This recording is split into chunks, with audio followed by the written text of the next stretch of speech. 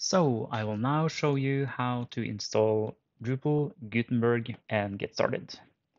So first, I go to the extend page, and I've installed the module like any other Drupal module.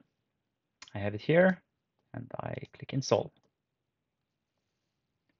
So the module is installed, and then I have to activate it for the different content types.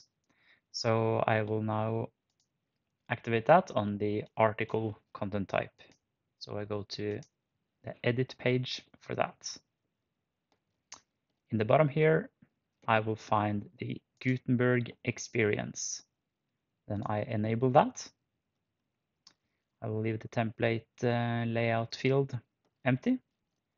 And I can have a look at the allowed Gutenberg core blocks. I think this looks good, and also the embeds. And I can also check my Drupal blocks. My regular Drupal blocks can also be activated to be used with Gutenberg.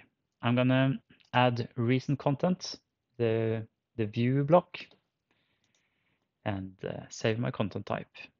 And that's it. Now I can go to content, add content, and article, and I see that Gutenberg is loading. My title, I'm just gonna convert that to a heading. Some text below here. And then I'm gonna add that view block that shows my recent content and also my other article I created. I'm just gonna call this article my Gutenberg article and hit save. Here I can see my article is up and running with my text and my view here.